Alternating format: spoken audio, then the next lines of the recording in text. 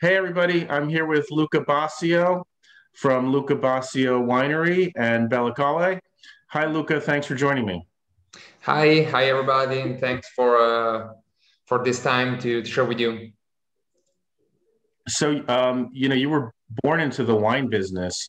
At what point did you know that you wanted to personally pursue it? Well, I was born in a wine growing family, so my grandfather and grandmother started a wine business in the late 60s in the Piedmont region of Italy.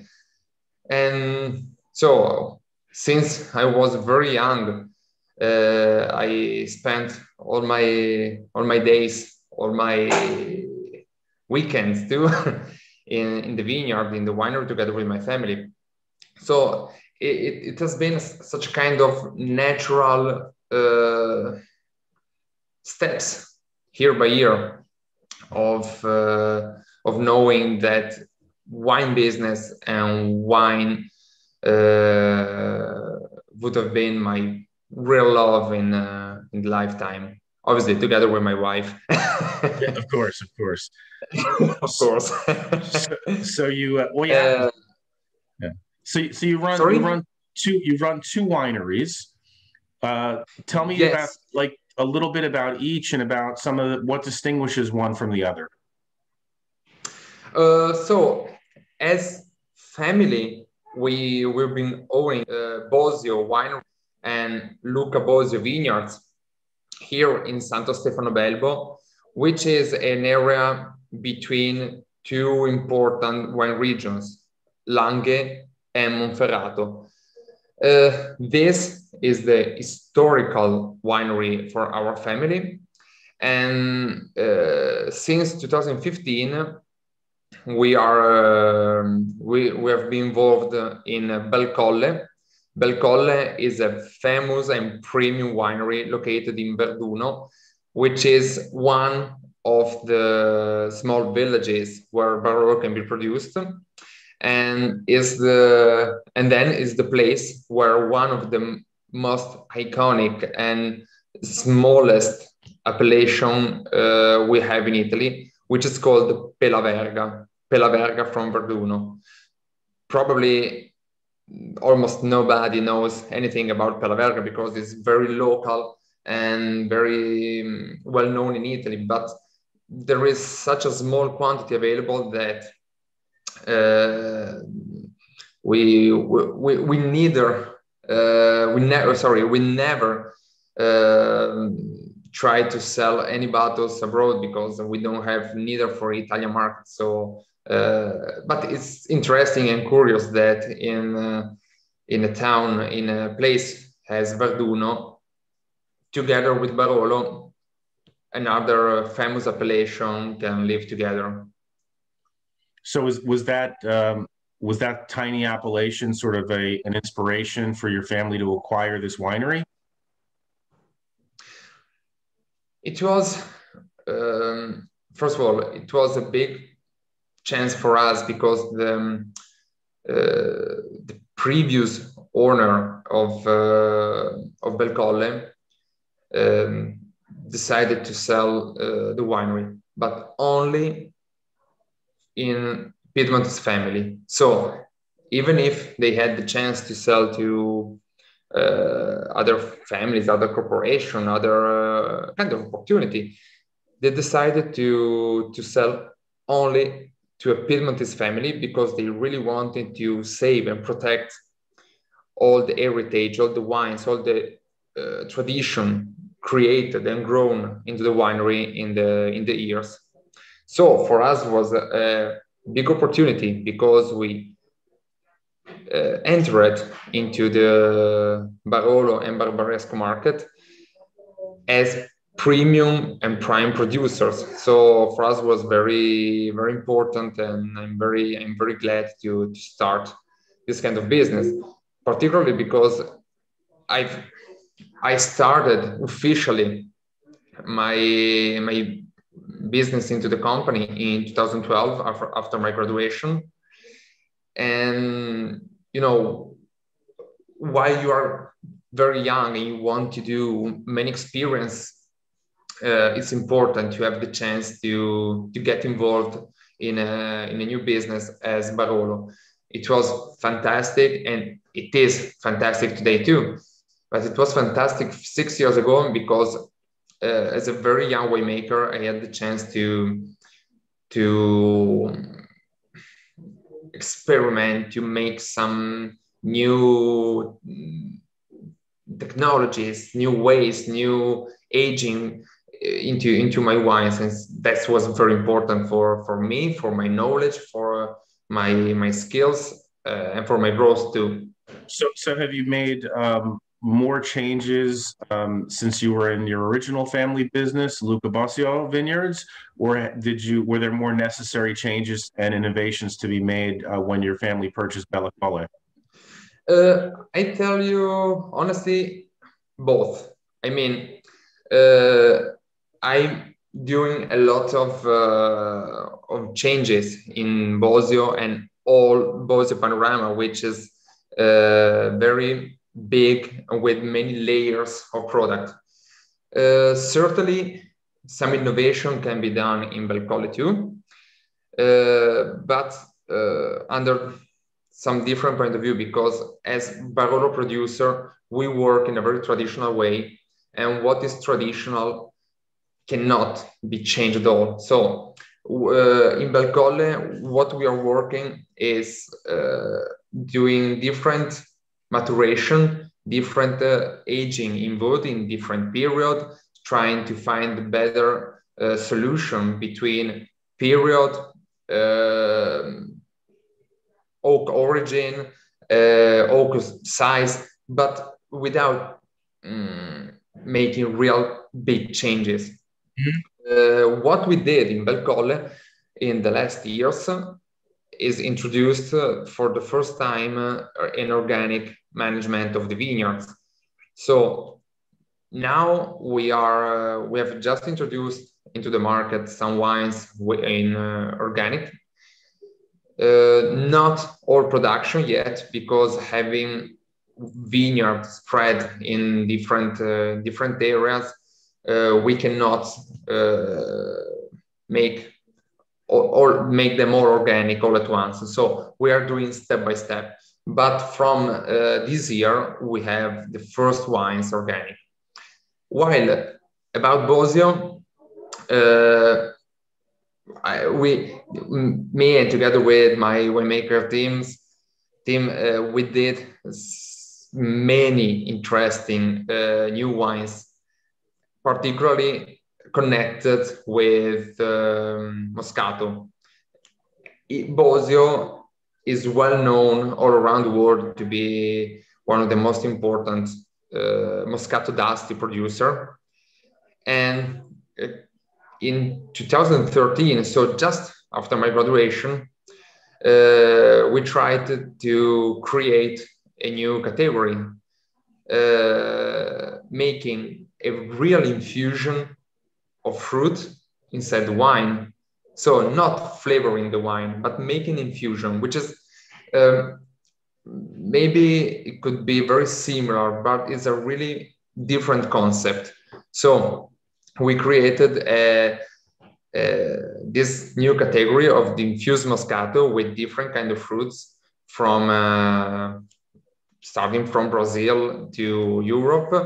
We have passion fruit, we have mango, we have strawberry, but all of them are sourced in a specific area using traditional varietal and in fair trade markets. And all together, we built up a famous brand called Tropical Moscato, which is working very well in these years. And I think we created inside the big category of flavored wine a premium brand. And what countries does that do best for you in? Is it popular? Do people drink it in Italy, or is it more of an export wine for you?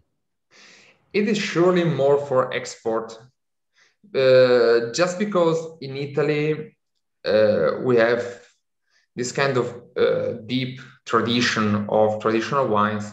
So everything innovative on the wine in the wine world is accepted, but takes time. While other countries more open to cocktails or to soft drinks, surely accept well and much quicker than Italy. So actually, we are working very well with Tropical Moscato in the United States. Then we are working well in all Caribbean islands as well as Asia. So Asia, particularly South Korea, is working very well. Great. Yeah. So let's taste some wine.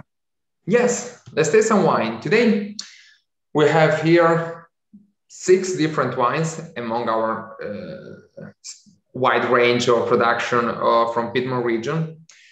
We selected some traditional ones from white to red, which cover practically all different sub-regions inside Piedmont, from Langhe to Monferrato to Roero. So let's start as first one with Arneis. This is the Langhe Arneis. Yes, that's one.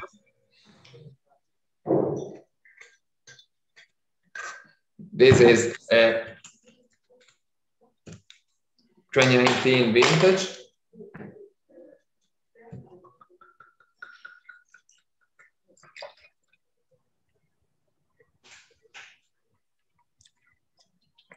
Arneis, it's a traditional grape from Piedmont. It's particularly well known in Roero, which is one neighbor of Langhe region. And in the last years, from Roero, the cultivation of the Arneis cultivation moved to Langhe, particularly on upper hills and on the cool sides of hills. How important is this wine within your portfolio? Is Arneis an important grape for your family? Sorry? Is Arneis, is it an important grape for your family and your winery? Yes, yes, exactly. And I think Arneis is really Piedmontese in profile, because it's traditional, is luscious with a good acidity. It does. I love the mouthfeel and the texture. It's got that acidity, but it also has good weight. Exactly, because it's not just acidity or unbalanced body. It's the acidity working together with the structure, with the shoulder, and particularly this Arneis from Langhe region is cultivated in the same areas of great red wines. So obviously, even if the characters are really different, they share the same soil, the same weather condition, the same terroir. So surely it helps to create a great white wine. Is this a grape that the vines produce a lot of? Is it low yield, high yield? No, that's generally Piedmont. We don't have high yields. So when we got 8 to 10 tons per hectare, it's already a big production. So compared with many other wine regions in the world, we have very low yields. This Arneis, it's grown in a young vineyard, so it's just 10 to 15 years. So still have to find its peak in quality production ratio, but year after years, it's growing fast. Well, that brings up a good question. You talked about it being relatively young. Yeah. How Arneis vines, do they go many decades, or do they need to be replanted after 40 or 50 years, assuming the vineyard's healthy? There are two theories around replanting a vineyard. A school thinks that after 30, 40 years, a vineyard should be replanted. Another school thinks that it's better to replace just old vines or dead vines without replanting all the vineyard.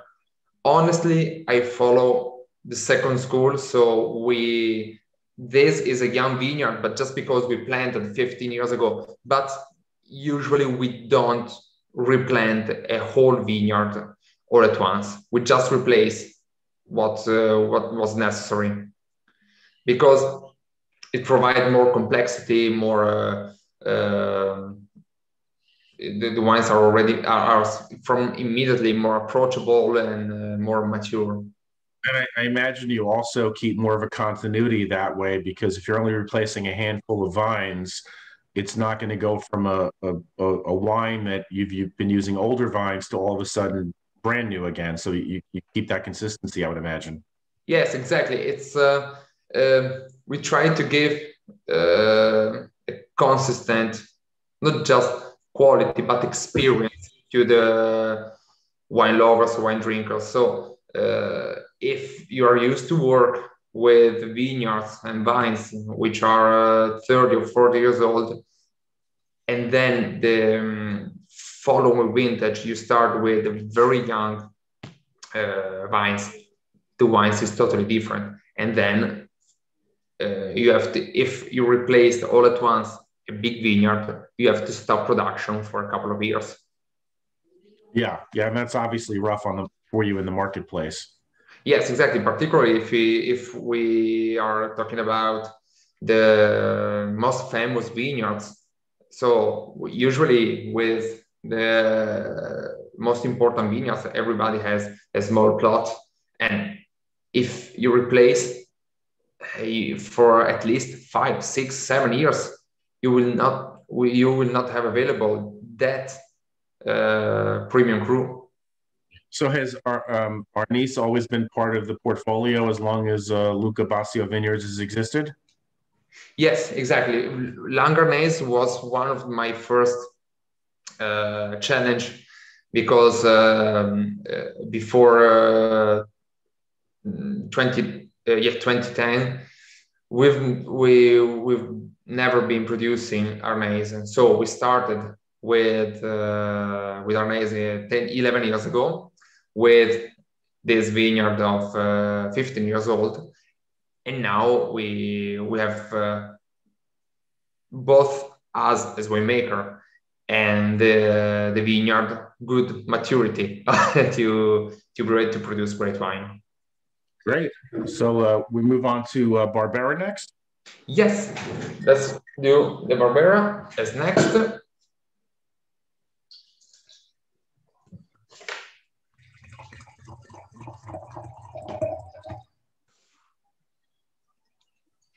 This Barbera is from Asti region, and this is from Colle Winery.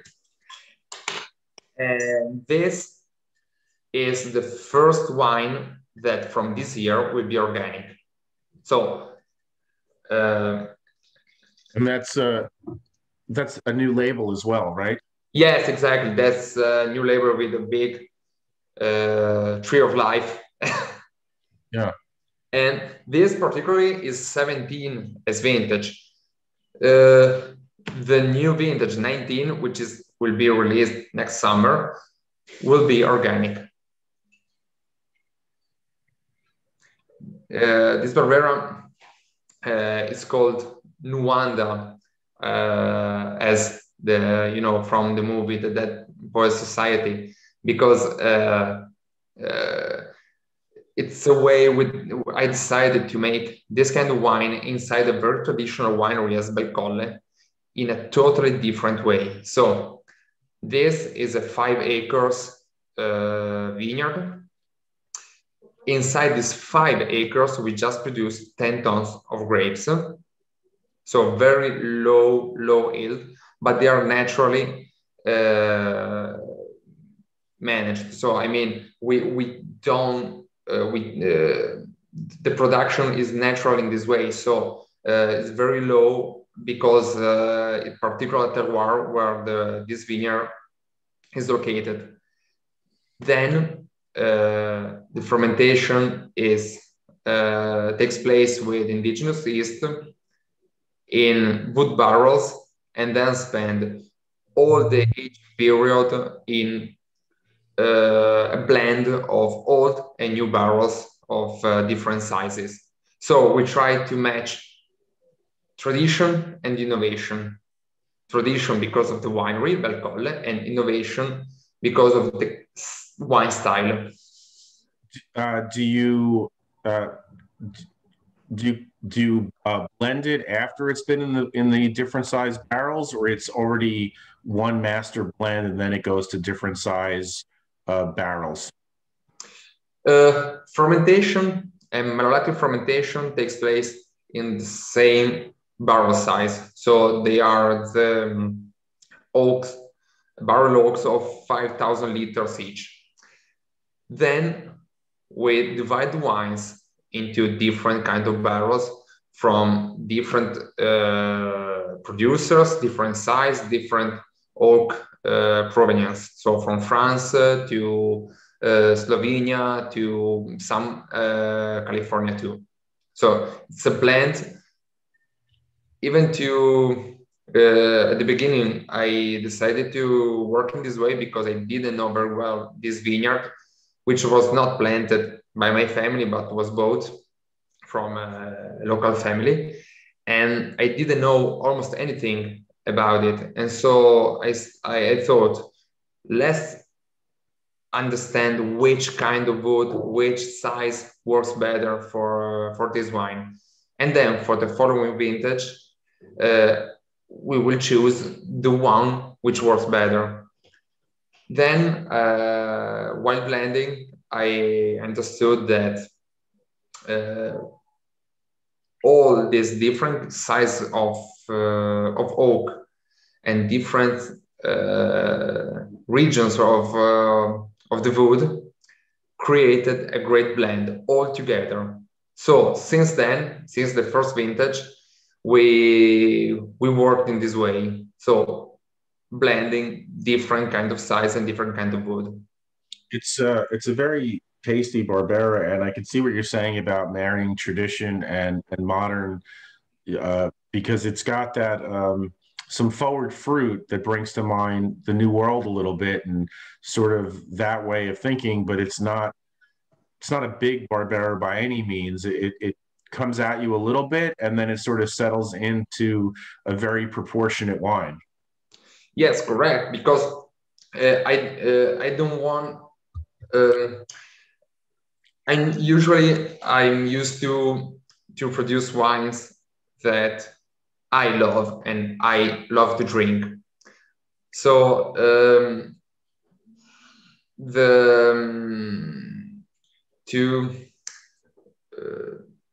international wines are not for me. Two traditional wines are not for me. I think that every wine has to be vinified and respected for what it is. So my school is not traditional or modern, is not European or international, is more respective of the single wine and single vineyard. We are very lucky to live in a wonderful place with wonderful vineyards, with a great history. So we have to, firstly, to respect what we have and trying to make some innovation. That's for sure, because innovation is what jump us in the future. Yeah, that's the only way to move forward. Yes, but always remember our roots. So is the Barbera one of the wines that you've made the most changes to since you guys took over Belle Colle?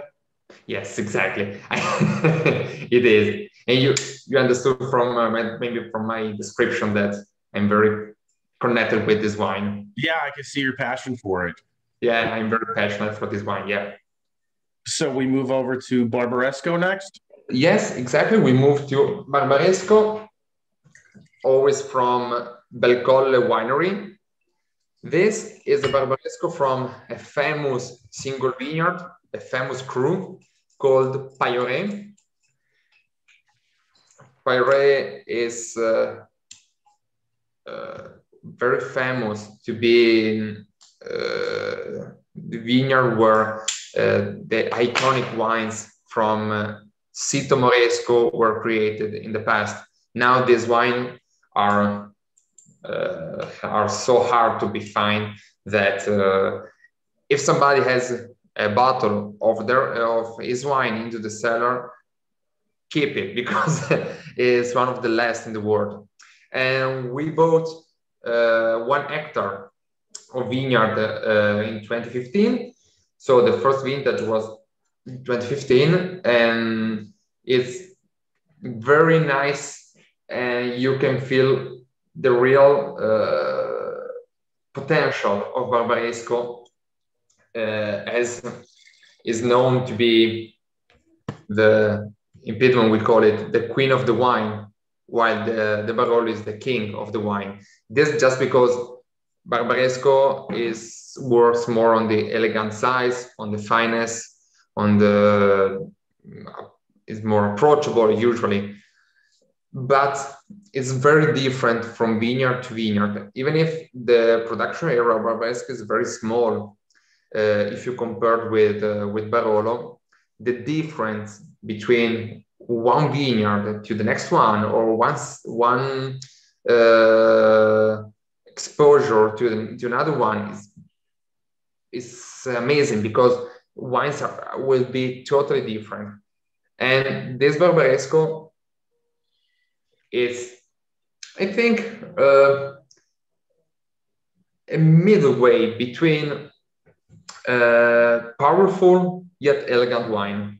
So even if it's has a big shoulder, a great heritage of tannins and a huge age potential, is approachable. So you can drink it now, even if it's very young, but you can hold in your wine cellar for several years. So we're tasting this Barbaresco, and yeah, you use the word elegant, and that is the first word I thought of. It's also incredibly aromatic, and you also use the word big, but it's the bigness here to me is really in its persistence. It just has an incredibly long finish, and yeah, it's got tannin, but it's not. I don't know. It's very approachable right now. It's impressive for its youth. Yes, it's approachable because this is the new way we are trying to produce Barbaresco and Barolo as well. So trying to do extraction during vinification of just the tannins that are useful. So not all the tannins inside the skin and inside the seeds, but just what we need. So without entering inside chemical point of view, what is important to give age worth and get it drinkable now is have a good quantity of tannins, but not too dry, not too reactive with our mouth. And that's very important. And with specific vinification, with very quick and very precise vinification, we can do it. So without being too innovative, without changing tradition, we can bring tradition into the future. So we can create great wines that will be great into the next 20, 30 years, but already approachable now. And that was in the past probably the biggest issue, the biggest claim about the Barolo and Barbaresco. Very good in the future, but not drinkable now because too rough, too dry. That was a problem. And I mean, that was important, not an important aspect, because being very rough while young means you will get a long life into the cellar. But a dear friend of mine told me that what is important when you buy a bottle of wine is that you have to be available to enjoy now, this evening for dinner, not in 30 years. If I want to keep in my cellar for 30 years, it's important and it's right. And you have to give all the chance to the wine to be ready to stay 30 years in the cellar. But if I want to drink it now, this evening, I have to drink it. So this was a great lesson for me. This friend of mine is an importer, so a man working every day with, from one side with the winery, from the other side with customers, was a great lesson for me, because I understood that if something I had to change our mentality to understand that we have to get our clients, our customers satisfied, both now and in the future. And do you think this is a change that is going on in Italy across the board, or only a small amount of producers are making these kind of changes? No, I think that there are some producers that are that work in the same way they have been working for the last 40 years, and they produce great wines, that's for sure.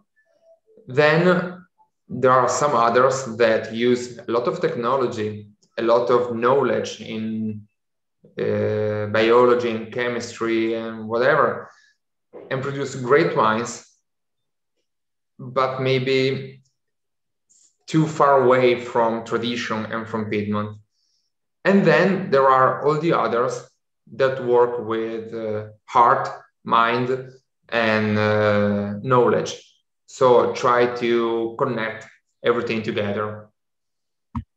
Yeah, it sounds like you're working with all the available tools that you have in front of you. You want to use the best of the old and the new. Exactly. So I work personally in a very traditional way.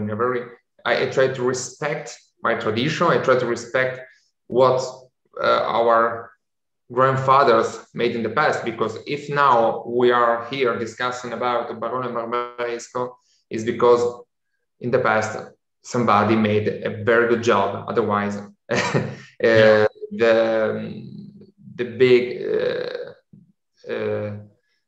Barolo and Barbaresco appellations probably could never exist. So I respect what they did. I just try to take their tradition, take their knowledge, and put here now in 2020. Makes sense. Yeah. Now we try some Barolo. Yes. So let's start with the Barolo from Luca Bosio vineyards. So this is the Barolo from different vineyards spread in Barolo area. Most of them are in La Morra, Novello, and a small part in Verduno. And again, you feel tradition, innovation blended together. It's not just a blend of vineyard, not just a blend of different vinification, whatever. it's a real blend of mentality. So trying to put together what I learned at school, what I learned in my life, and what my grandparents teach me.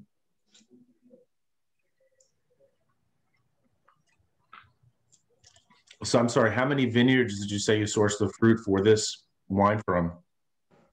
This we blend together around 10 different vineyards. Different vineyards with separate vinification, so separate picking, separate vinification, then separate aging. Just at the end of 3 years, we blend together. So always trying to provide a consistent profile into the wine to get it recognizable as this is the Barolo from Luca Bosio. So I know I'm drinking this kind of wine. So recognizable, and always thank to the vineyards we have in La Morra, Novello, and Verduno. So the west part of northwest part of Barolo area, they are really recognizable because they are more on the elegant style. So they remind you maybe more Barbaresco than the big stuff from Serralunga, because Serralunga or Castiglione Falletto, because it's a specific sub area where the climate is cooler. There is a river, a big river that provide cool air, cool nights, and so the profile is very precise and very easy to recognize. What I love about this Barolo is there's great aromas, but there's a minerality on the finish which really speaks to me. Yes, that's probably come from the soil, because it's a blend of soils, but with predominance of sand soils. So they are very suitable for making Nebbiolo, but these lands are very suitable for making great Barbera, or great Dolcetto, or great white wines. So they provide a good balance between all the elements and this minerality, which is together with the aromatic notes, are exactly from that area of Barolo region. And again, it's incredibly approachable, and it has great finish, nice acid. It's really drinkable today, but it's going to last for quite a while, I think. Yeah. That's our aim. That's our goal for the future. So drink it now or keep in the cellar, and you will get in 10, 15 years. Terrific. And now we've got another Barolo. Yes, this is another Barolo. Is one of the Barolo from the Colle Winery we produce. This is called Symposio, which come from the Latin. It means symposium. So a blend of, again, different vineyards. The main difference between Luca Bosio Barolo and Belle Colle Barolo Symposio is that these are several vineyards, but all located into Verduno. So they are from the same hill. And you know that Piedmont, and particularly Barolo and Barbaresco, are well known to be one of the first Italian wine region to get recognized the single vineyard, and you can put on the label the single vineyard, as we do for the Barbaresco, Pailleret. But I really love make the blends. So we produce single vineyard, we produce single vineyard Barbaresco and Barolo 2 from the famous Cru Montvilliero. But then I really love when we do some blends. That's amazing, because making blends, it's probably the aspect I love more about winemaking. Because you like assembling that cuvee and coming up with the best version of what you've got in front of you? Exactly. So if I work with Barolo Montvilliero or from Barbaresco Piolet, they are wonderful vineyards. So we try to get the best from the grape we have. But then a second kind of vinification I really love is make the opposite. So let's try to get the best from each vineyard, but then try to blend together. And many times you can get very good wines from blending, much better than from single vineyard. And this is a practice that was very common in the past. Now is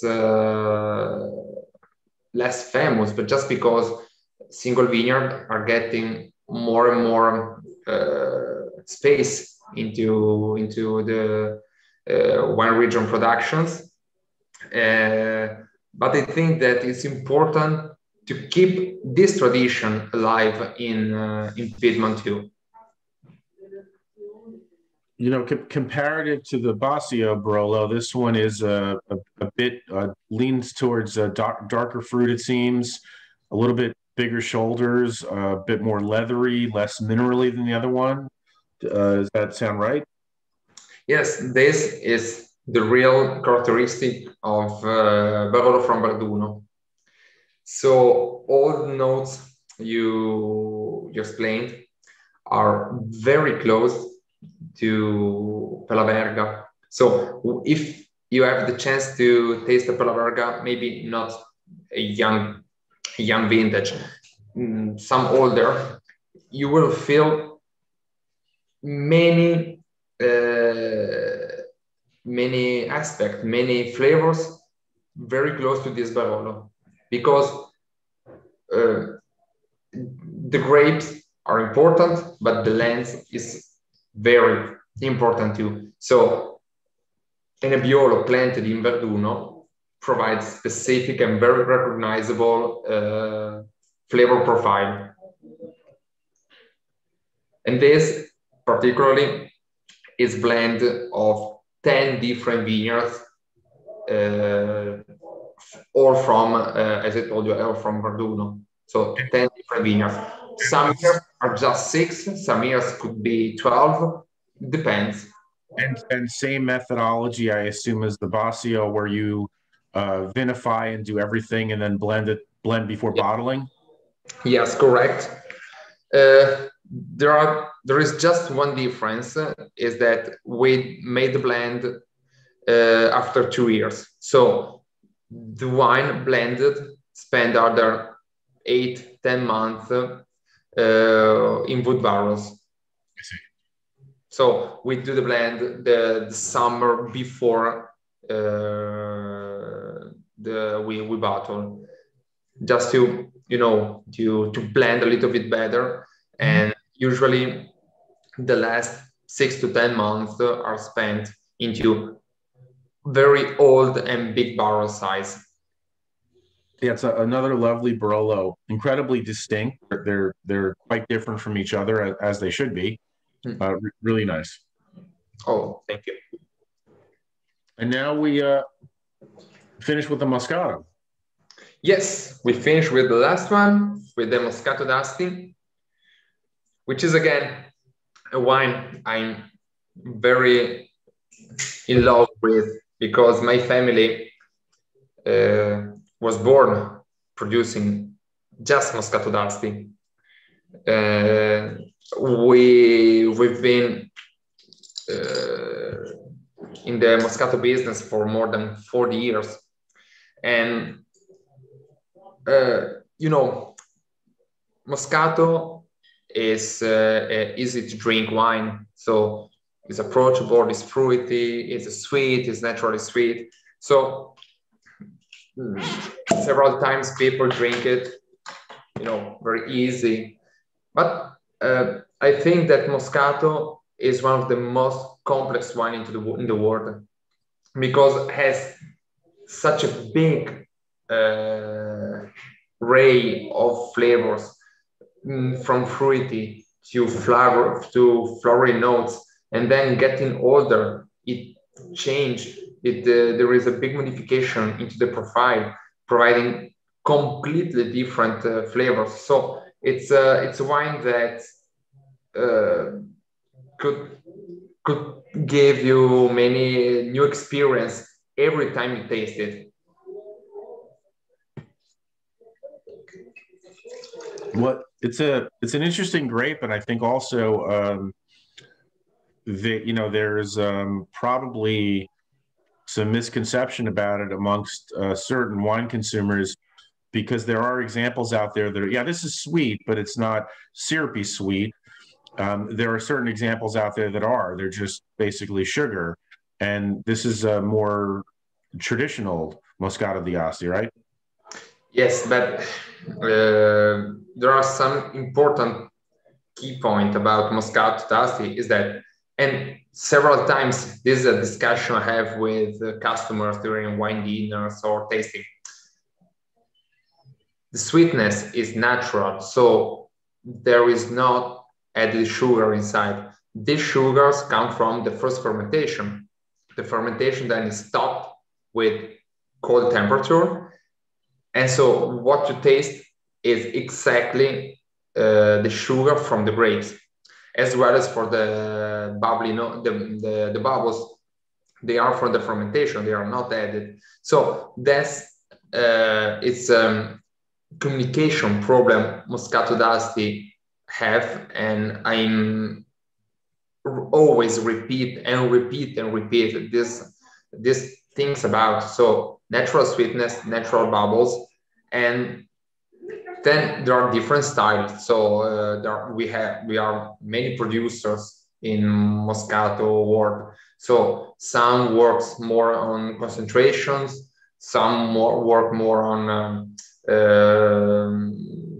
sugar syrupy notes, so more like honey or ripe apricot. And honestly, I prefer working in this way. So freshness, herbal notes, sweetness, but not over the sweet. So that's the way I like Moscato, and I produce Moscato. But there are different production way according to many factors, from vineyard to production way into the vinification. So there are many aspects, but that's the way I really like to do it. So work on freshness and not on sweetness. Yeah, and freshness is really tasting this. That was the first thing that hit me, is how fresh it is. It's got that sweetness there, but it's so fresh and has nice acidity. You can go back and keep drinking it, and my palate doesn't get tired drinking it, which the ones that are too sweet, in my opinion, my mouth gets exhausted pretty quickly. Me too. After one glass, I said no, I quit. While if you can balance well the acidity together with the sweetness, you can create a very good wine, and you can keep on drinking even because it's very low in alcohol. So it's easier and approachable for that reason too. Yeah, this is really lovely. Mm. Well, Luca, thank you so much. Thank you for your time and for sharing with me this good experience. So for me, it was really a pleasure. Same. I look forward to things, getting back to normal, and maybe we can share a glass of wine in person one of these days before too long. One in front of each other, not in front of a computer.